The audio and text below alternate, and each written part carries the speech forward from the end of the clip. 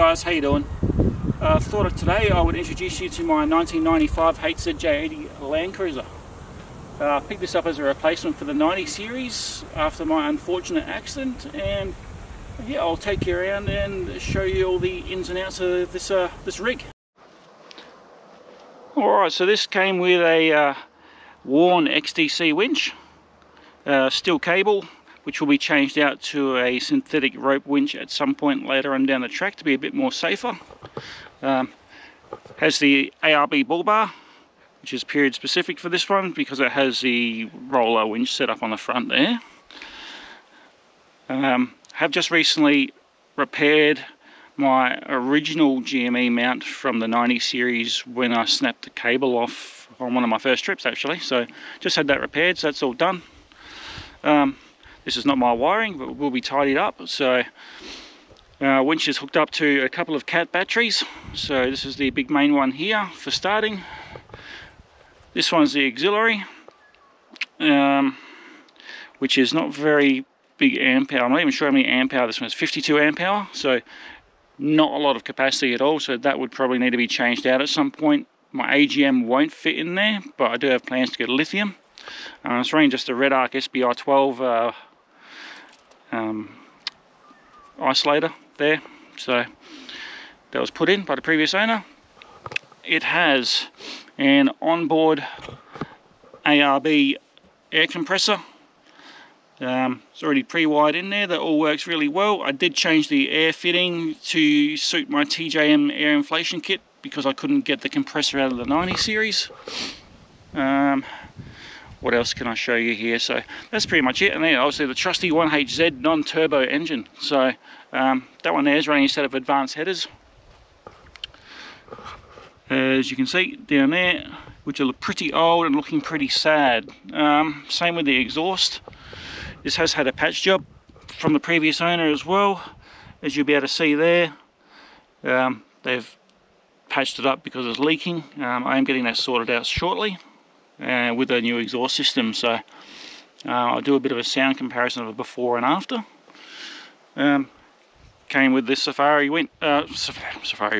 Came with the Safari snorkel, which is great. Saves me having to cut holes and do another snorkel install again. So that's the front end there. Not a whole lot going on. I have put a new clutch master and slave in it because that was knackered.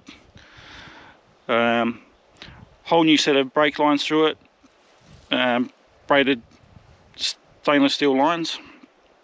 I think that's about it. Oh yeah, and I did put the safety release on here. Always a good idea, guys, especially if you're out bush. Have one with the pressure relief valve on it.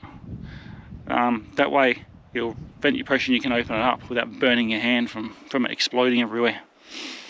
So yeah, she's the factory GXL model. Has flares on it from standard. So got the standard steps. Go around the driver's side here. So got my quad lock mount out of the 90 series. So it's just holding my phone at the moment, which is great. Got a tacho dash being a GXL. It's got power windows. It's air conditioned. I've put a new JVC head unit in it. Came with the black duck seat covers, and the seats underneath are like brand new. I'll quickly show you that. Looks like it's never been sat on, but how good is that, guys? It's been very well looked after in that respect. Just the maintenance was lacking when I got it, and I've had to do all of that. So I've done all the fluids. Has the ARB roof rack on it as well, so that what came with it. That's not an issue there. It's a tradie rack, so make it a bit easier to mount a shovel holder. If I want to run a high lift jack, I could do that as well. In the back, I've just whacked another set of Titan drawers in because they're really good bang for buck. Again, they're a bit deeper than the 90 series. They're 1070 long, where the 90 was 900 long. Has a fridge slide.